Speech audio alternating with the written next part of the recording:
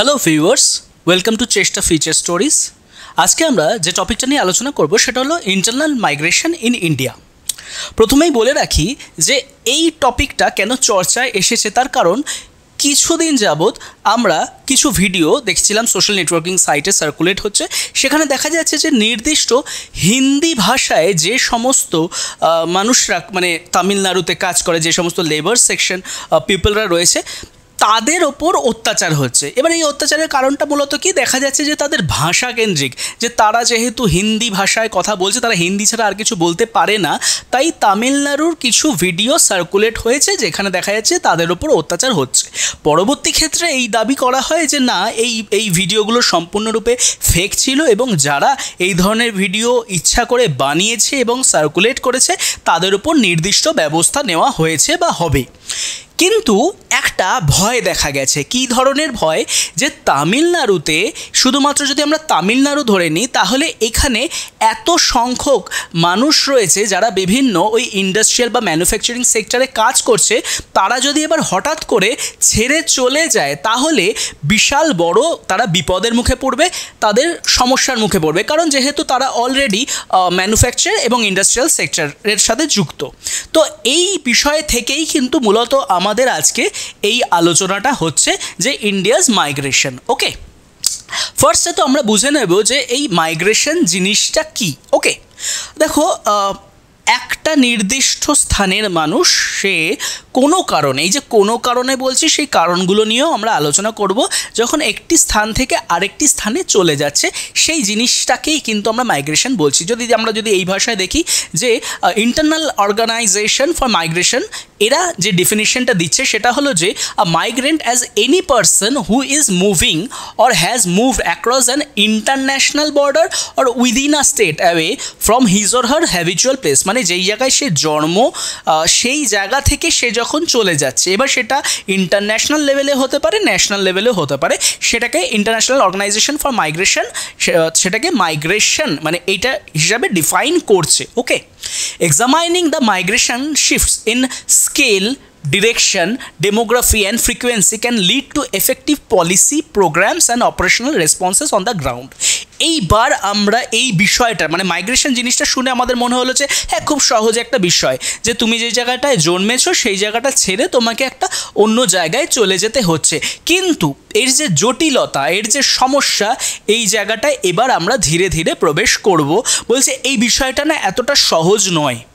মাইগ্রেশনের অভিমুখ, তার যে মানে এক জায়গা থেকে আরেক জায়গায় চলে যাওয়ার যে প্রবণতা, তার কারণ বা এক জায়গা থেকে যে জায়গা থেকে মানুষ চলে যাচ্ছে তার ফলে কী কী সমস্যা এবং সেই অনুযায়ী কী কী পলিসি প্রোগ্রামস ইত্যাদি নতুন করে তৈরি করতে হচ্ছে গভর্নমেন্টকে, সেইগুলো কিন্তু যথেষ্ট মানে সমস্যার একটি বিষয়। কেন সমস্যার বিষয় সেটা মানে জানার জন্য আমাদের যেটা করতে হবে, আমাদেরকে আগে এর ফ্যাক্টরগুলোকে জানতে হবে যে মানুষ মাইগ্রেশন কেন করে, কেন মাইগ্রেশন হয়, ভারতবর্ষের কোথা থেকে কোথায় সবচেয়ে বেশি মাইগ্রেশন হয়, ইন মাইগ্রেশন, আউট মাইগ্রেশন, কোথায় কি রেশিও আছে, স্ট্যাটিস্টিক্স আছে, এইগুলো যখন আমরা পুরোটা জেনে যাব, বুঝে যাব, তখন বিষয়টা আমাদের কাছে অনেক সোজা হয়ে যাবে যে না, কেন মাইগ্রেশনটা সত্যি মানে একটা চ্যালেঞ্জিং একটা বিষয়। বলছে যে মাইগ্রেশনের কারণ অনেক কিছুই হতে পারে। সেটা হতে পারে ইকোনমিক রিজনে, সেটা হতে পারে যে কোনো একটা জায়গায় দারুণ খুব ভূমিকম্প হয় বা খুব বন্যা হয় বা হচ্ছে সেখানে বৃষ্টিপাত একদম হয় না বললেই চলে, তাহলে আর্থিক কারণ হতে পারে, দারিদ্রতার কারণ হতে পারে, এরকম নানা কারণে মাইগ্রেশন হয়। বলছে যে সবচেয়ে বেশি এই মাইগ্রেশনের কারণ হিসাবে যেটা মানে এখন সামনে আসে সেটা হচ্ছে যে কোভিড-19টা যেটা হয়েছিল সেই প্যান্ডেমিকের কারণে সবচেয়ে বেশি মাইগ্রেশন, মানে এটা মাইগ্রেশনের এখন একটা সবচেয়ে বড় উদাহরণ হয়ে রয়েছে। মানে এতদিন মাইগ্রেশনের যে রিজনগুলো ছিল সেগুলো তো ছিলই, এখন বলছে যে কোভিড-19টাই একটা অন্যতম মানে ফ্যাক্টর হিসাবে কাজ করেছে এই মাইগ্রেশনের। তাছাড়াও মাইগ্রেশনের মানে এই কারণগুলো তো আছেই, তাছাড়া যে ইম্পর্টেন্ট কারণ হিসাবে ধরা হয় সেটা হচ্ছে পুশ ফ্যাক্টর, পুল ফ্যাক্টর। খুবই সহজ জিনিস, আমরা যদি লজিক্যালি বিষয়টাকে বোঝার চেষ্টা করি, দেখো একটা জিনিস মাথায় রাখবে যে যে সমস্ত জায়গায় অনেক বেশি সুযোগ সুবিধা আছে সেইখানের সেই সমস্ত সুযোগ সুবিধাগুলো পুল করে, মানে টানে। আর ঠিক উল্টো দিকে যেইখানে ধরো অনেক বেশি সমস্যা, মানে ধরো হতে পারে যে দারিদ্রতা, ঠিকমতো বৃষ্টি পড়ে না, সেই কারণে এগ্রিকালচার নানা রকম সমস্যা দেখা যাচ্ছে, তো সেই জায়গাটা মানে যেই জায়গায় এই সুবিধাগুলো নেই সেই জায়গাটা পুশ করছে। তাহলে আমরা যদি শহর এবং গ্রাম হিসাবে ধরি তাহলে শহর পুল করে, কারণ শহরের যে স্টেটাস, শহরে গেলেই একটা কাজ পাবো, শহরে গেলে অন্তত না খেয়ে মরতে হবে না, এই যে ফিচারগুলো বা শহরের অ্যামিউজমেন্ট, এইগুলো মানুষকে পুল করছে। উল্টো দিকে গ্রামের যে সমস্ত কোটান একদম সমস্যাগুলো সেগুলো মানুষকে পুশ করছে টুয়ার্ডস আরবান এরিয়া। তো এই পুশ ফ্যাক্টর আর পুল ফ্যাক্টরটাকেই কিন্তু আসলে মূল কারণ হিসাবে ধরে নেওয়া হয় মাইগ্রেশনের। কী বিষয় বলছে, push factors R those that compel a person to leave a place of origin, যেটাকে আমরা বলছি আউট মাইগ্রেশন, মানে এক জায়গা থেকে আরেক জায়গায় চলে যাচ্ছে, ঠিক আছে, এটাকে বলছে out, and migrate to some other place such as economic reason, social reason, lack of development of a particular place, যে সেই জায়গাটা তত বেশি ডেভেলপমেন্ট হয়নি। যেমন ধরো অনেক সময় তোমরা হয়তো দেখতে পারবে যে এমন একটা প্রান্তিক অঞ্চলে থাকে যেইখানে তার জীবন ধারণের আর কোনো মাধ্যম ছিল না, সেই কারণে সে সেটা ছেড়ে দিয়ে শহরে চলে এসেছে। এইগুলো কিন্তু এক একটা এই মাইগ্রেশনের কারণ, ঠিক আছে। আবার মহিলাদের ক্ষেত্রে যেই কারণটা সবচেয়ে বেশি দেখা যায় সেটা হচ্ছে ম্যারেজ, মানে মহিলা এই স্ট্যাটিস্টিক্সে আমরা পরবর্তী ক্ষেত্রে আসবো যে মহিলাদের মাইগ্রেশন, মানে শুধুমাত্র মাইগ্রেশন বলতে কিন্তু আমরা এখানে পুরুষ বলছি তা অবশ্যই নয়, এখানে নারী পুরুষ নির্বিশেষে বলা হচ্ছে। তো মহিলাদের ক্ষেত্রে যেটা সবচেয়ে বেশি দেখা যায় যে এই ম্যারেজ, তারপরে হচ্ছে এডুকেশন, তারপরে দেখা যাচ্ছে জব, যে এই কারণে সবচেয়ে বেশি মাইগ্রেশন দেখা যায়। তো তাহলে পুরুষদের ক্ষেত্রে কিনা যেটা থাকছে হচ্ছে মানি, job, economic reason, climatic disaster, farmer life, poverty, war, city life, মানে এইগুলো থেকে পালিয়ে এসে চলে আসছে শান্তির একটা জায়গা যেখানে আমার পড়াশোনা থাকবে, কাজ থাকবে, খাওয়ার পাবো, একটা শহুরে জীবন কাটাবো, একটা হেলথ ফেসিলিটি পাবো আমি ভালো। ঠিক এই রিজনগুলো যেমন থাকছে পুল ফ্যাক্টরে, আবার পুশ ফ্যাক্টরে ঠিক ওই নেগেটিভ জিনিসগুলো থাকছে। এই পুশ অ্যান্ড পুল ফ্যাক্টরের মধ্যেই কিন্তু আসলে মাইগ্রেশনের পুরো প্রসিডিওরটা ঘটছে। ওকে, তো আমরা যদি এবার রিজনটা বুঝে গিয়ে থাকি যে ঠিক কী কারণে এই মাইগ্রেশনটা হচ্ছে, ইন মাইগ্রেশন আর আউট মাইগ্রেশনটা, এবার তাহলে আমরা একটু স্ট্যাটিস্টিক্সের দিকে এগোনো যাক। আমরা এখানে প্রায় 3 থেকে 4 ধরনের স্ট্যাটিস্টিক্স আলোচনা করব। ফার্স্টেই আমাদের সামনে যেটা রাখা হয়েছে সেটা হচ্ছে 2011 সেন্সাস। হ্যাঁ, 2011, মানে যথেষ্ট আগের দিন, আমরা পুরনো থেকে একদম সামনে আসবো, যথেষ্ট আগের। সেখানে যেটা বলা হচ্ছে সেটা হচ্ছে যে 38% of all Indians R migrants, মানে 2011 সাল অনুযায়ী যতজন মানুষ আছে, মানে 2001-এ ছিল ভারতবর্ষের টোটাল মানুষের 31% মাইগ্রেন্ট, সেখানে 2011-তে ভারতবর্ষের সমস্ত মানুষের 38%ই migrant. Okay, 23% of men and 53% of women are migrants compared with 18% and 45% in 2001. তাহলে দেখো একদম 2001-এর নিরিখে 2011-এ ঠিক কত পার্সেন্ট মেন মাইগ্রেন্ট ছিল এবং কত পার্সেন্ট উইমেন মাইগ্রেন্ট ছিল সেটা কিন্তু স্পষ্ট বলে দিয়েছে। তাহলে আমরা দেখতে পাচ্ছি যে মানে 2001-এ 18% পুরুষের জায়গায় এখন 23% পুরুষ 2011 সাল অনুযায়ী মাইগ্রেন্ট। আবার তার মানে কি পুরুষদের যে মাইগ্রেশনের সংখ্যা সেটা 2001-এর তুলনায় 11-তে বেড়েছে। উল্টো দিকে নারীদের যে মাইগ্রেশনটা 2001-এর তুলনায় 2011-তে কমেছে। ওকে, এবার এর যদি আমরা রিজনগুলো দেখার বা বোঝার চেষ্টা করি যে তাহলে কিন্তু সবচেয়ে বেশি যেটা দেখতে পারবো যে বিয়ে, ঠিক আছে। দেখো ম্যারেজের জন্য সবচেয়ে বেশি মাইগ্রেশন হচ্ছে, যেটা কিনা আগেও বলেছিলাম যে এটা না অনেক সময় এই মাইগ্রেশনের রিজনটা শুধুমাত্র কিন্তু মহিলাদের জন্য না, পুরুষদের ক্ষেত্রেও অ্যাপ্লিকেবল হয়। কীভাবে আমি বলে দিচ্ছি, ধরো কোনো একটি মহিলা সে বিয়ে করলো, সে বিয়ে করে এক জায়গা থেকে আরেক জায়গায় চলে গেল, ঠিক, এটা তো মাইগ্রেশন। আবার যদি বলি যে আচ্ছা পুরুষ আর মহিলা হয়তো থাকতো একই পাড়ায় বা একই গ্রামে বা অন্যান্য গ্রামে, কিন্তু বিয়ে করার পর পুরুষটা বুঝলো যে না, এখানে যদি থাকি তাহলে আমি আমার স্ত্রীকে নিয়ে জীবন ধারণ করতে পারবো না, কারণ এখানে জীবন ধারণের সেরকম কোনো মিন্স নেই, তো আমাকে চলে যেতে হবে। তো পুরুষরাও কিন্তু বিয়ের পরে মাইগ্রেট করে। ওকে, 2011 sensor number of internal migrants both interstate and within state in India at 45.36 crore making up 37%। Already রেশিওটা আমরা দেখে নিয়েছি। India's workforce was 48.2 crore strong. This figure is estimate to have exceeded 50 crores in 2016। ওরা কিন্তু already এস্টিমেশনও দিয়ে দিয়েছে যে ভারতবর্ষের এখন যে হচ্ছে ওয়ার্কফোর্স কত আছে, কত কোটি, এবং 2016-তে মানে আজ থেকে 2011 থেকে ধরলে তার থেকে 5 বছর পর সেইখানের ভারতবর্ষের ওয়ার্কফোর্স কত দিয়ে দাঁড়াবে। তো এটাকে কিন্তু এক ধরনের ওয়ার্কফোর্স হিসাবেও চিহ্নিতকরণ করা হয়ে থাকে। আমরা আরেকটু এগিয়ে আসি, মানে হচ্ছে 2011টা দেখলাম, এবার আমরা দেখছি 2017-র একটা report of the working group on migration, যেটা কিনা 2017-তে বেরিয়েছিল। সেখানে কি বলছে, report under the ministry of housing and urban poverty elevation stated that, তাহলে দেখো কোথা থেকে করা হয়েছিল এটা, ministry of housing and urban poverty elevation stated that 17 district accounted for the top 25%। দেখো 17 ডিস্ট্রিক্ট মানে 17টি জেলা, 17টি ডিস্ট্রিক্ট, ঠিক আছে, 17টি ডিস্ট্রিক্ট যেখানে কিনা দেখা যায় for the top 25% of India's total mail out migration, যে এই সমস্ত ডিস্ট্রিক্ট থেকে শুধুমাত্র পুরুষরাই মাইগ্রেটেড হয়, ঠিক আছে। এবং এর মধ্যে একটা বিশাল সংখ্যক তো ছিল ইউপি থেকেই, কতজন মানে এই যে 17টা ডিস্ট্রিক্ট, এই 17টা ডিস্ট্রিক্টের মধ্যে 10টা ডিস্ট্রিক্টই ইউপি থেকে, 6টা ডিস্ট্রিক্ট বিহার থেকে, একটা ডিস্ট্রিক্ট ওড়িশা থেকে। এখান থেকে দেখা যায় যে মূলত পুরুষদেরই মাইগ্রেশন ঘটছে। এটা কিন্তু খুব ইম্পর্ট্যান্ট একটা ডেটা, যে তাহলে তাহলে কোথা থেকে সবচেয়ে বেশি হয় আমরা কিন্তু এখান থেকেই বুঝে নিতে পারছি যে ইউপি আর বিহার থেকেই কিন্তু সবচেয়ে বেশি মাইগ্রেট হচ্ছে।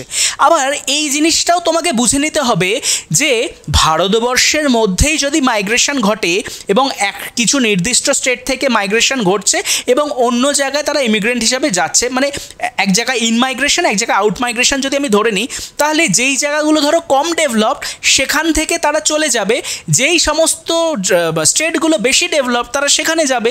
এই বিষয়টাও আমরা পাবো। তার মানে আমি যাচ্ছি কোথা থেকে, দেখা যাবে যে আমি ইউপি থেকে যাচ্ছি, ইউপি থেকে আমি মাইগ্রেট হয়ে কোথায় যাচ্ছি, অন্য একটা জায়গা যেখানে কাজ আছে। যেমন এক্ষুনি আমরা দেখছিলাম, মানে যে কারণে এই চর্চাটা আমাদের শুরু হলো, যে বিহার থেকে অনেক মানুষ তামিলনাড়ুতে এসেছিল কাজ করতে, সেখানে তারা হিন্দি ভাষায় কথা বলছিল, সেই কারণেই কিছু সমস্যা উদ্ভূত হয়। সেই কারণেই তারা যদি এত সংখ্যক মানুষের যদি এক্সোডাস ঘটে, তাহলে সেখানে ম্যানুফ্যাকচারিং সেক্টর ভেঙে পড়বে, এই আশঙ্কাতেই কিন্তু এই নিউজটা চর্চায় এসেছিল। এবার আমরা আরেকটা স্ট্যাটিস্টিক্স নিয়ে যদি আলোচনা করি, সেটা হচ্ছে statistics about migration economic survey 2016-17। এখানে কি বলছে, relatively less developed states such as Bihar and Uttar Pradesh have high net out migration. যেই কথাটা এক্ষুনি বলছিলাম, যে যেই জায়গাগুলো লেস ডেভেলপড হবে সেখান থেকে এরা মাইগ্রেট হয়ে অন্য জায়গায় যাবে।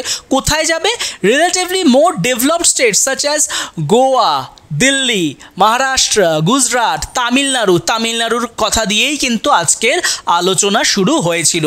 কেরালা অ্যান্ড কর্ণাটকা, পশ্চিমবঙ্গের বিভিন্ন জায়গায় যখন বিভিন্ন গ্রামে যখন এরকম সার্ভেতে যেতাম, তখন কিন্তু একদম স্পষ্টভাবে দেখতে পেতাম যে কেরালায় ভারতবর্ষের সবচেয়ে বেশি সংখ্যক শ্রমিক মাইগ্রেট করেছে। কেন না, এইখানে পশ্চিমবঙ্গে, মানে আমি যদি এবার পশ্চিমবঙ্গের আলোচনা যদি করি, যে না পশ্চিমবঙ্গে সে যদি পার ডে কাজ করে, তাহলে তার যে ইনকামটা, মানে সে পাচ্ছে লেবার হিসাবে, ডেলি লেবার হিসাবে 300 থেকে 350 টাকা বা 350 থেকে 400 টাকা। সেই টাকাটাই সে যদি কেরালায় চলে যাচ্ছে, কেরালায় পার ডে কাজের জন্য সে পাচ্ছে 800 থেকে 900 টাকা। তো তাদের বক্তব্য যে আমি যদি ওখানে সারা মাস কাজ করে আমি যে টাকাটা জমিয়ে আনবো, সেটা হচ্ছে ওখানে থেকে খেয়েও আমি এইখানে থেকে যে টাকাটা ইনকাম করতাম তার ডবল টাকা আমি ইনকাম করে আনছি। তাহলে বুঝতে পারছো যে এক্স্যাক্টলি যাওয়ার কারণটা কী হয়। The largest recipient was the Delhi region. তার মানে দিল্লিতে সবচেয়ে বেশি মানুষ, মানে 15-16তে দেখা গেছে যে যতটা মাইগ্রেশন হয়, দিল্লিতেই সবচেয়ে বেশি মানুষ সেখানে যায়, সেখানে কাজ করার জন্য। ওয়াইল Uttar Pradesh and Bihar taken together account for half of total out migrants, মানে যতজন মানুষ যায় তার হাফই যায় উত্তরপ্রদেশ এবং বিহার থেকে। এবং 15-16তে দেখা গেছিলো যে যতজন মানুষ যেখানে যাচ্ছে সেটা হচ্ছে যে দিল্লিতেই প্রায় হাফ মানুষ, যতজন মানুষ ভারতবর্ষে মাইগ্রেন্ট হচ্ছে 15-16তে তার হাফ তো দিল্লিতেই গেছিলো, ঠিক আছে। দেখো রিপোর্টগুলো কিন্তু খুবই ইন্টারেস্টিং এবং রিপোর্টগুলো আমার মনে হয় তোমাদেরকে অবশ্যই কিছু না কিছু ইনসাইট দেবে। মানে সাধারণত তো আমাদের এটা চিন্তাভাবনা থাকে যে স্ট্যাটিস্টিক্স মানেই খুব বোরিং টাইপের, আসলে কিন্তু তা নয়, সেটা কিন্তু আমরা স্পষ্ট দেখতে পাচ্ছি।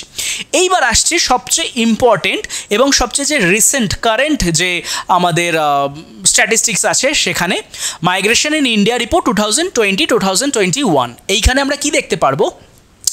The report released by the Ministry of Statistics and Program Implementation in June 2022. দেখো এটা কিন্তু আবার অন্য মিনিস্ট্রি থেকে হয়েছে, by the Ministry of Statistics and Program. Okay, June 2020-তে কোল্যাটেড number for temporary visitors and migrants. এইখানে আমরা যে মোটামুটি চিত্রটা পাবো সেই চিত্রটা হচ্ছে ওই বিফোর কোভিড আফটার কোভিড এরকম একটা মোটামুটি আমরা স্ট্যাটিস্টিক্স বা সিনারিও কিন্তু দেখতে পারবো, যে বা যারা গেছিলো কোথা থেকে গেছে, কোভিড হওয়ার পরে তারপর কীভাবে তারা ফিরে এলো। দেখো খুব ইন্টারেস্টিং কিছু জিনিস আমরা দেখতে পারবো। 0.7% of the countries population was recorded as a temporary visitor. মানে আমাদের ভারতবর্ষে যত পপুলেশন রয়েছে তার 0.7%, মানে পার্সেন্টেজটা কিন্তু যথেষ্ট বড়। তারা দেখা যাচ্ছে যে তারা হচ্ছে টেম্পোরারি ভিজিটার। এই টেম্পোরারি ভিজিটার মানে হচ্ছে কি, যে না যায় যখন সে যাচ্ছে কিছু সময়ের জন্য একদম। মানে দেখো এইখানেই কিন্তু আমাদের রিলেট করতে হবে ওই মনরেগাটা, MGNREGA, Mahatma Gandhi national rural employment guarantee act যেটা ছিল, সেইখানে কি বলা হয়েছিল, সেটা আনার কারণ কী ছিল, সেটাকে কেন 100 দিনের কাজ বলা হয়?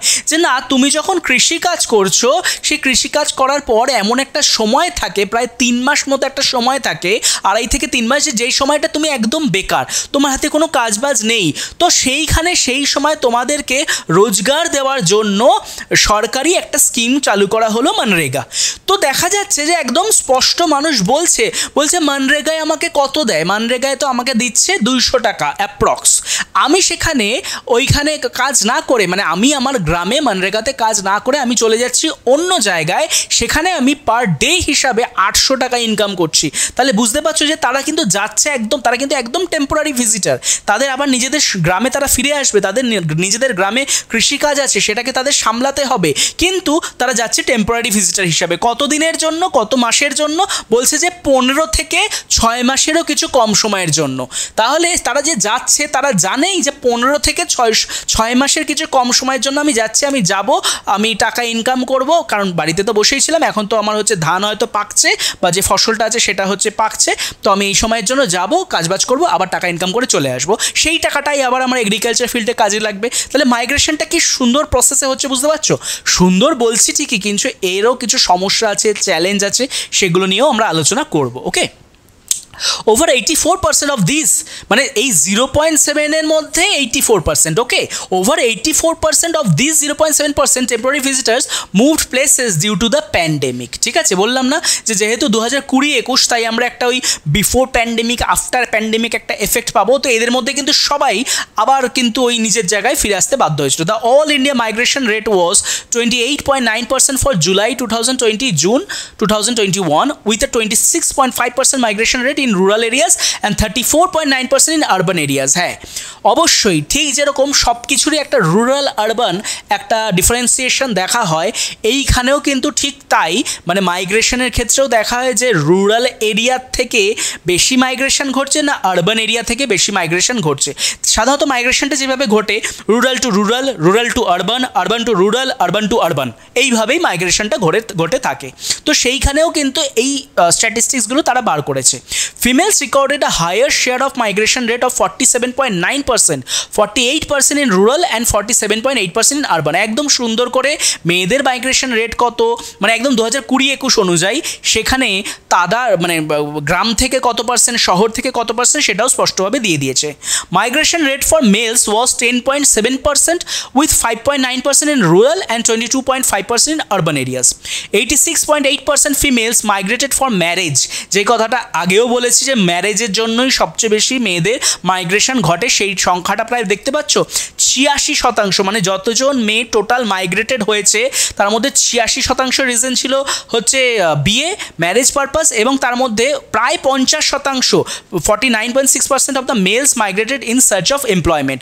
যেই কথাটা কিন্তু একদম শুরুতেই ফার্স্টে বলেছিলাম যে বিয়ের পর শুধুমাত্র মহিলারাই মাইগ্রেট করে না, পুরুষরাও করে, এবং তাদের রিজনটা থাকে এমপ্লয়মেন্ট। ওকে, এইবার আমাদের স্ট্যাটিস্টিক্স পার্টটা আমরা পুরোপুরি পড়ে ফেললাম। 2011, 2016, 17, 20, 21 একটা ভিন্ন ধরনের সিনারিও আমরা পেলাম, আলাদা আলাদা মিনিস্ট্রি থেকে আলাদা আলাদা অ্যাঙ্গেলে মাইগ্রেশনের যে এই রিপোর্টগুলো সেগুলো স্ট্যাটিস্টিক্সগুলো বার করা হয়েছিল। এইবার আমরা যদি দেখি যে মাইগ্রেশনের কি কোনো সিগনিফিকেন্স আছে, ঠিক যেরকম মাইগ্রেশনের কিছু সমস্যা আছে ঠিক সেরকম মাইগ্রেশনের কিছু সিগনিফিকেন্সও আছে। ঠিক আছে, কী জিনিস বলছে যে একটা জায়গায় আমার লেবারের প্রয়োজন, সেই জায়গাটা কি করে কেউ মেকআপ দেবে? রাতারাতি তো আর একটা জায়গায় মানুষ জন্মে যাবে না। যেমন ধরো এটা একদম বলা হয় যে কোনো একটা যখন ইন্ডাস্ট্রি তৈরি হয়, কোনো একটা যখন আরবান মানে জায়গা তৈরি হচ্ছে, তখন সেই জায়গাটায় সবচেয়ে বেশি লেবারের প্রয়োজন পড়ে। তাহলে ইন্ডাস্ট্রি বা আরবান এরিয়া, আরবানাইজেশন হচ্ছে, সেই জায়গায় আমার লেবার দরকার। দেখা যায় যে তখন সেই মুহূর্তে রুরাল এরিয়া থেকে জনে জনে মানুষ এখানে এসে যোগ দিতে থাকে কাজে। এবার এত দূর থেকে তারা আসে যে তারা কি রোজ আসবে রোজ যাবে, রোজ আসবে রোজ যাবে, তা না করে তারা এই আরবান বা ইন্ডাস্ট্রিয়াল যে বেল্টটা আছে তার আশেপাশেই একটা স্লাম গড়ে এখানেই থেকে যায়। এই যে তাহলে সকালবেলা ঘুম থেকে উঠছে, যে লেবার ডিমান্ডটা আছে সেটা সে সাপ্লাই দিচ্ছে, আবার সে বাড়িতে চলে আসছে। এরকম করে দেখা গেল 1 মাস 2 মাস 6 মাস সে কাজ করলো, সে আবার ফিরে গেল। এইভাবেই কিন্তু কাজটা হতে থাকে। এবং মানে এমন না যে এসে আসলো আর থেকে গেল আর গেল না, লেবারেরও অনেক ধরনের মানে আমরা মানে পার্থক্য দেখতে পারি। যে এক হচ্ছে যে সে প্রতি 1 মাস অন্তর অন্তর বাড়ি যায়, কেউ 6 মাস অন্তর অন্তর বাড়ি যায়, কেউ 1 বছর অন্তর অন্তর বাড়ি যায়, বা কোথাও হয়তো যতদিন প্রজেক্ট চলবে ততদিন সে সেখানে থাকবে তারপর বাড়ি যাবে, বা অনেক জায়গায় হয়তো বা খুব কম সে এসে থেকেই গেল। তো এই কারণেই কিন্তু কোনো সময় কোনো গ্যাপ তৈরি হয় না। তাহলে migration feels gaps in demand for and supply of labour, efficiently allocate skilled labour, unskilled labour, chip labour, কোন ধরনের লেবার চাও তুমি। ঠিক আছে, মানে আমি তোমাদেরকে নির্দিষ্ট কিছু সেক্টর বলতে পারবো যে একদম নির্দিষ্ট প্রাণকেন্দ্রে না। তোমরা যদি সকালবেলায় চলে যাও, তুমি যদি পশ্চিমবঙ্গে থেকে থাকো, তুমি শিয়ালদায় যাও, তুমি দমদমে যাও, দেখবে জনে জনে মানুষ হাতে একটা ব্যাগ নিয়ে দাঁড়িয়ে আছে, মহিলা পুরুষ বয়স্ক অল্প বয়সী নির্বিশেষে। তাদের বক্তব্য কি, বাড়িতে কোনো কাজ আছে বলুন আমি গিয়ে করে দেবো। এবার তুমি ভাববে যে হ্যাঁ বাড়িতে তো আমার কাজ আছে, কিন্তু এরা কি করে পারবে? সব পারে। মানে ওই যে আমরা শিখেছিলাম না, দেখো এইখানে ওই হোমোজেনাস আর হেটেরোজেনাসের একটা গল্প চলে আসে যে জুতো সেলাই থেকে চণ্ডীপাঠ সব শিখে রাখতে হয়। তো এই যে লেবার সেকশন যাদেরকে কিনা তোমরা দেখছো, এদের মধ্যেও কিন্তু ভাগ আছে। কেউ হচ্ছে স্কিল্ড লেবার, যে তারা শুধুমাত্র এই একটা জিনিসে খুব ভালোভাবে পারে, সে হয়তো রাজমিস্ত্রি, খুব সুন্দর করে সে বাড়িটা তৈরি করতে পারছে। অনেকে থাকে হচ্ছে আনস্কিল্ড লেবার, যে তাকে দিয়ে তুমি মানে সে তার মধ্যে কোনো রকম কোনো স্কিল নেই, কিন্তু তাকে তুমি যে কাজটাই দাও মোটামুটি সে করে দিতে পারবে, বা হয়তো সে ম্যানুয়াল বা গায়ে গতরে খেটে করে দিতে পারবে। তো সব ধরনটাই কিন্তু এই মাইগ্রেটেড লেবারদের মধ্যে পাওয়া যায়। Skill development, migration enhance the knowledge and skills. যেহেতু তুমি এক জায়গা থেকে আরেক জায়গায় যাচ্ছ, এবং বেশিরভাগ ক্ষেত্রেই আমি দেখেছি সেটা হচ্ছে যে কোথায় আমি তো 1 মাস পর চলে যাব। কোথায় যাবি? এই তো আমি চলে যাব হচ্ছে ওই মেটিয়া বুরুজে, ওখানে হচ্ছে একটা কাপড়ের কারখানা আছে, সেখানে আমি কাজ করবো। তা তুই কি কাপড়ের কাজ জানিস? না জানি না, ওখানেই শিখে নেব। বা হয়তো কোনো একটা জায়গা, সেখানে গিয়ে আমি সোনার কাজ শিখবো। তুই কি সোনার কাজ জানিস? না, করতে করতে শিখে যাব। প্রথমে আমাকে টাকা দেবে না, শুধু খেতে আর থাকতে যাবে, তারপরে যখন আমি কাজ শিখে যাব তখন আমাকে টাকা দেবে। তাহলে বুঝতে পারছো যে স্কিল ডেভেলপড হচ্ছে। মানে সে নিজে যে কাজটা পারতো না, সে জাস্ট মাইগ্রেটেড হয়ে সেখানে যাচ্ছে, কাজ শিখছে, কাজটা যখন সে শিখে যাচ্ছে তখন তার দামটা সে বেড়ে যাচ্ছে। কোয়ালিটি অফ লাইফ বাড়ছে। কোয়ালিটি অফ লাইফ বলতে যে আগে আমার সেই অর্থ অবস্থা ছিল না যে আমি নিজের জীবনটা সঠিকভাবে পরিচালনা করতে পারবো, তো দেখা যাচ্ছে যে সে কাজ করছে, টাকা ইনকাম করছে, নিজের মতো করে চলছে, নিজের নির্দিষ্ট লাইফস্টাইল তৈরি হচ্ছে। Economic রেমিটেন্সেস as well as social remittances. কি জিনিস? the migrants also send extra income and remittance back home. তাহলে এই যে সে কোথাও একটা গিয়ে ইনকাম করছে, সে সেখানে থাকছে, খাচ্ছে, এবং যেটা এক্সট্রা থাকছে বাড়িতে পাঠিয়ে দিচ্ছে। এতে কিন্তু তার বাড়ির অবস্থারও কিছুটা ইনকাম মানে অবস্থা মানে যেটাকে আমরা বলি যে সচ্ছল পরিবার। ঠিক আছে, যে বাড়ির অবস্থারও উন্নতি হচ্ছে, শুধুমাত্র অর্থনৈতিক দিক থেকে না, সামাজিক দিক থেকে। কেন? কারণ আমরা কিন্তু অলরেডি জানি যে ইকোনমিক দিক থেকে কেউ বা কারা যদি পিছিয়ে পড়ে, তাহলে কিন্তু সামাজিকভাবেও তারা প্রান্তিক হয়ে যায়, যেটা আমরা ডেপ্রিভেশনে অলরেডি জেনে এসেছি। তো যেহেতু তারা অর্থনৈতিক দিক থেকে এতটা সুবিধা পাচ্ছে, সেই কারণে সামাজিক দিক থেকেও তারা আরেকটু এগোতে থাকে। Migration helps to improve the social life of migrants, মানে আমি যদি মাইগ্রেট করি আমি সেখানে নতুন কালচার শিখছি, সেখানে কাস্টম শিখছি, সেখানে ল্যাঙ্গুয়েজ শিখছি, আমি নিজেকে আরও বেশি সেই জায়গাটার জন্য এই জায়গাটাতেই আমাদের তামিলনাড়ুর গল্পটা আসবে। কোন গল্প? যে আমাদের স্কিল শিখতে সাহায্য করছে, আমাদের অর্থনৈতিক জীবন, সামাজিক জীবন, আমার যে সামাজিক স্কিল সেইগুলো বাড়তে সাহায্য করছে মাইগ্রেশন। তাই যদি হয় তাহলে এটা যদি কারোর বক্তব্য হয় যে হ্যাঁ তুমি তামিলনাড়ু আসছো, এখানে এসে তুমি কাজ করছো, ইনকাম করছো, তাহলে এই ভাষাটা শিখতে তোমার সমস্যা কোথায়? এইখানেই কিন্তু আমরা যেইখান থেকে শুরুটা করেছিলাম সেই প্রশ্নটা আবার এখানে উত্থাপিত হচ্ছে। বা হচ্ছে তুমি বাংলারই দেখবে এরকম অনেকগুলো ভিডিও ভাইরাল হয় যেখানে কিনা বলা হচ্ছে একদম স্পষ্টভাবে যে তুমি বাংলা জানো না, তাহলে এই পশ্চিমবঙ্গের বুকে তোমার কাজ করার কোনো অধিকার নেই। যে বাংলায় তুমি দাঁড়িয়ে থাকছো, ইনকাম করছো, নিজের পরিবারকে তুমি স্বাচ্ছন্দ্যে রাখছো, সেখানে তুমি বাংলা ভাষাটাই বলতে পারো না, তাহলে তোমার থাকার কোনো রকম কোনো অধিকার নেই। এই যে বক্তব্যগুলো আসছে সেটা কিন্তু এই যে আমরা সিগনিফিকেন্স অফ মাইগ্রেশন পড়ছি, ঠিক এখান থেকে এই প্রশ্নটা আসছে যে আমি শিখে নেব, ঠিক যেইভাবে তুমি কাজটা শিখছো, কাজটা করছো, ঠিক সেইভাবে তুমি ভাষাটা শিখবে না কেন? যদিও এটা একটা মানে ডিফারেন্ট ইস্যু, ডিফারেন্ট প্রসঙ্গ, এই প্রশ্নগুলো কেন আসে, মানে এই বক্তব্যগুলো বা এই ইস্যুগুলো কেন আসে তার একটা একদম অন্য ধরনের কিছু মানে রিজন থাকে। সেই রিজনে আমরা যাচ্ছি না, বাট সেটা কিন্তু আবার আমাদেরকে এখানেই ট্রিগার করলো। কেন ট্রিগার করলো? যে না, মাইগ্রেশনের ফলে আমরা সামাজিকভাবে নতুন সংস্কৃতির মুখোমুখি হই, নতুন আমরা ভাষা শিখি, এবং সেই ভাষাটা শিখতে পারিনি বলেই কিন্তু আমরা দেখতে পাই মহারাষ্ট্র, তামিলনাড়ু বা বর্তমানে যদি এরকম বাংলাতেও শুরু হয়, তাহলে কিন্তু এই যে যারা মাইগ্রেটেড হয়ে আসছে তাদের প্রতি যে একটা বাধা, সামাজিক বাধাটা কিন্তু সৃষ্টি হচ্ছে। তাহলে এইগুলো হচ্ছে গেল আমাদের সিগনিফিকেন্স অফ মাইগ্রেন্ট। ওকে, কিন্তু শুধুমাত্র এই সিগনিফিকেন্স দেখতেই হবে না, আমাদেরকে এই যে মানে সোশ্যাল চ্যালেঞ্জগুলো আছে সেগুলোকেও দেখতে হবে, ভাবতে হবে। এই ছবিটা মনে পড়ে? এই ছবিটা হচ্ছে যখন ওই প্যান্ডেমিক হলো, ঠিক আছে, কোভিড-19 ফলে যখন সব কিছু বন্ধ করে দেওয়া হলো, সমস্ত ট্রান্সপোর্টেশন বন্ধ, তখন সেই মানুষগুলো যারা মাইগ্রেট হয়ে এক জায়গা থেকে আরেক জায়গায় গেছে, তখন তারা খাবে কি? তারা থাকবে কোথায়? তারা তো ওই দিন আনি দিন খায়, যে রোজ হচ্ছে কাজ করতে যায়, টাকাটা পায়, সেটা দিয়ে খাচ্ছে।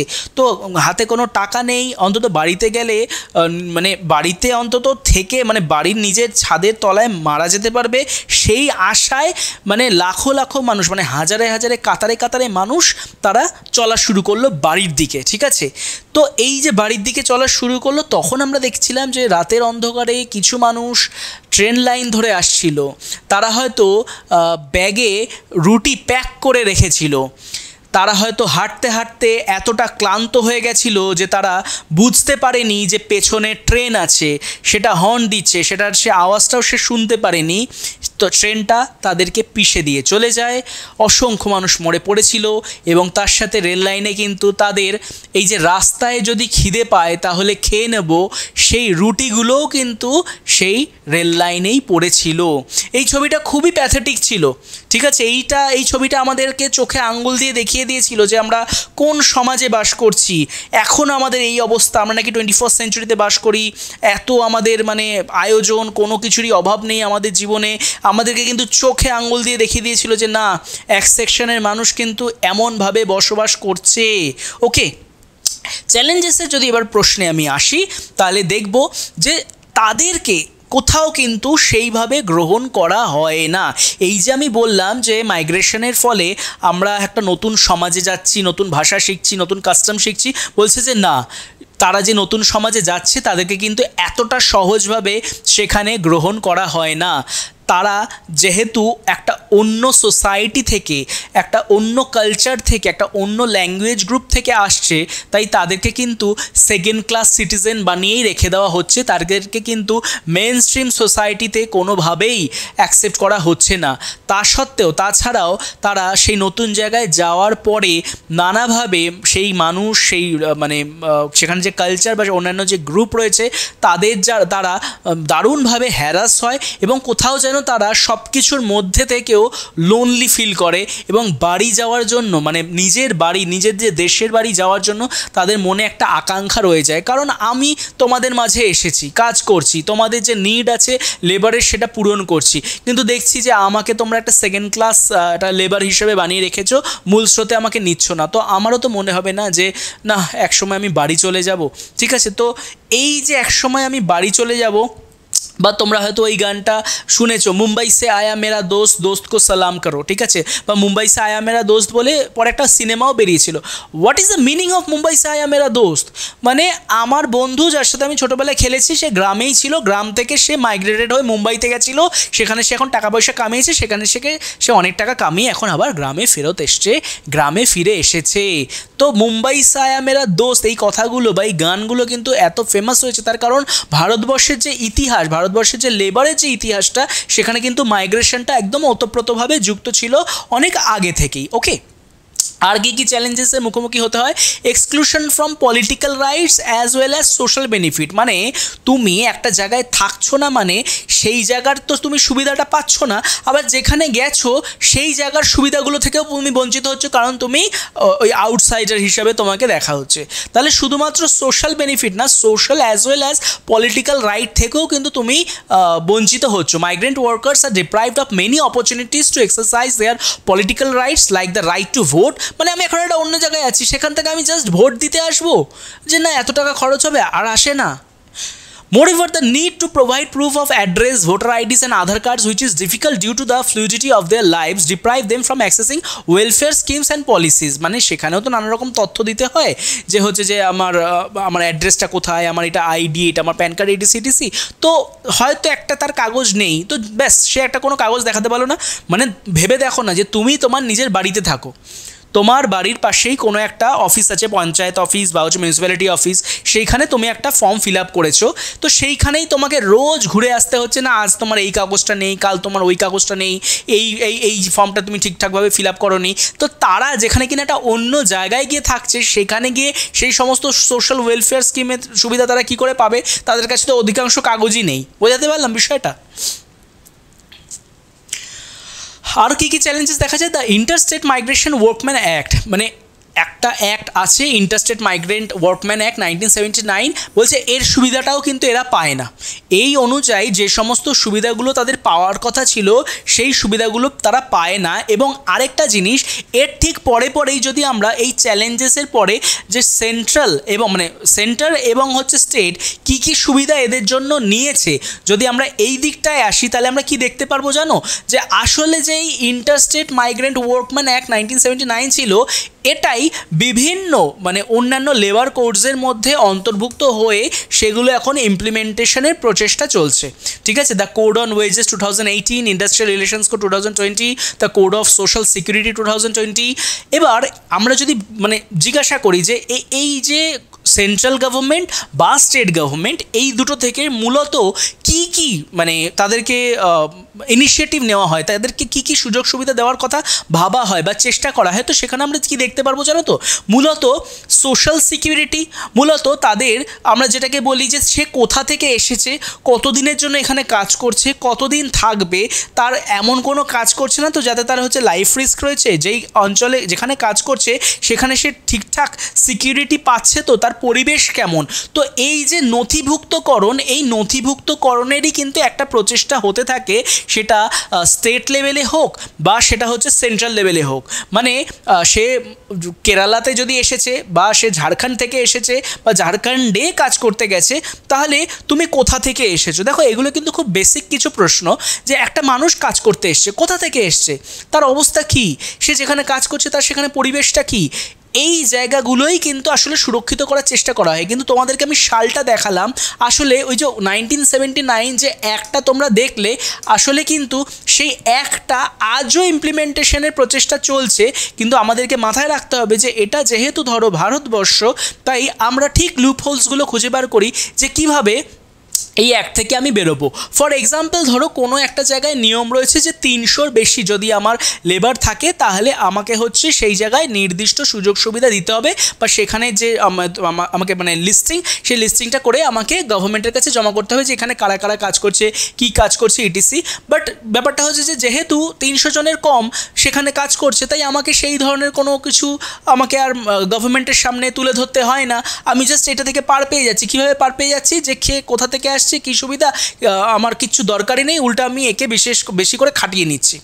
ওকে, তাহলে এই যে আমি একটা ইন্ডাস্ট্রি চালাচ্ছি বা আমি একটা ম্যানুফ্যাকচারিং সেক্টর চালাচ্ছি, সেই কারণে লেবারদেরকে আমি জাস্ট একদম মানে গরু গাধার মতো দেখছি, মানে মানুষ হিসাবেও গণ্য করছি না, পশু হিসাবে গণ্য করছি, এবং তাদেরকে কোনো রকম কোনো সোশ্যাল সিকিউরিটি তো দিচ্ছি না। উল্টে দেখছি যে সে ওপর থেকে মানে ছাদ থেকে পড়ে কাজ করতে করতেই মারা যাচ্ছে। কোনো রকম কোনো মানে সিকিউরিটির যে সমস্ত তাদের যে মানে পরে যেই জিনিসগুলো পরে, অ্যাটলিস্ট হেলমেট বা হচ্ছে যদি উঁচুতে কোনো কাজ করে সেই অনুযায়ী যে সামগ্রীগুলো পরে তাদেরকে কাজ করতে হচ্ছে, সেগুলো কিছুই তারা দিচ্ছে না, কাজ করাচ্ছে, কম টাকায় কাজ করাচ্ছে, এবং তাদেরকে রীতিমতো হুমকিতে রাখছে যে তুমি যদি মানে না করো তাহলে কিন্তু তোমাকে তাড়িয়ে দেবো। এবং অনেক জায়গায় দেখা যাচ্ছে যে তাকে সেই টাকাটা না দিয়েই তাকে তাড়িয়েও দিচ্ছে। এই জায়গাগুলোই কিন্তু সুনিশ্চিতকরণের জন্য কাজ চলছে সেন্ট্রাল এবং স্টেট লেভেলে। ওকে, তাহলে আমরা যেটা দেখতে পেলাম যে মাইগ্রেশনের মোটামুটি একটা সিনারিও, যেখানে কিভাবে কেন কোন প্রসঙ্গটা ইম্পর্টেন্ট হয়ে উঠেছিল ভারতবর্ষের ক্ষেত্রে, মাইগ্রেশনের প্রসঙ্গটা কেন ইম্পর্টেন্ট হয়ে এসেছিলো, এবং কেন মাইগ্রেশন জিনিসটা ভারতবর্ষের জন্য খুব গুরুত্বপূর্ণ। যদি ভিডিওটা ভালো লেগে থাকে তাহলে লাইক করে দিও, শেয়ার করে দিও, আর যদি তোমার কোনো প্রশ্ন, বক্তব্য, সমস্যা থাকে অবশ্যই তাহলে কমেন্ট সেকশানে জানিও। ধন্যবাদ।